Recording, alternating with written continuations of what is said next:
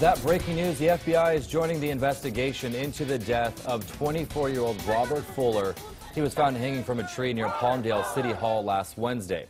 Fuller's death was originally believed to be a suicide, but his family and the community have demanded an investigation. Here's what LA County Sheriff Captain Kent Wagner said about this investigation just a short time ago. Initially, we are going to do forensics on the rope that was involved.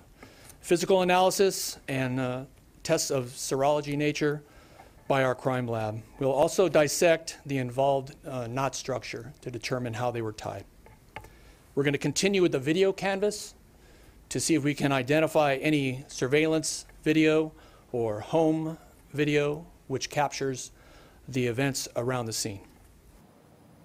And as that investigation intensifies, the family of another black man who was found hanged last month wants to know if the two deaths are connected. KCAL 9's Tina Patel has a story.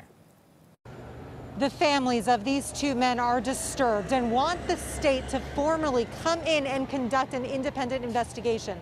Take a look at this video. Over the weekend, people gathered in Palmdale where the body of 24-year-old Robert Fuller was found in a tree last week.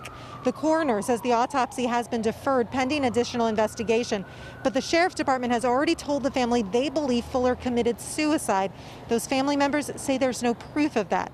Now take a look at this photo of 38-year-old Malcolm Harsh. His body was found hanging in a tree in Victorville in late May.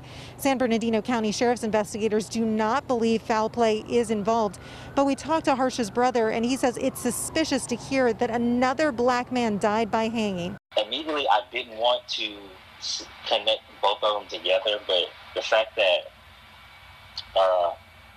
the cities are, 50 miles away from each other, it was similar circumstances. It's kind of hard not to think that they were connected in some type of way.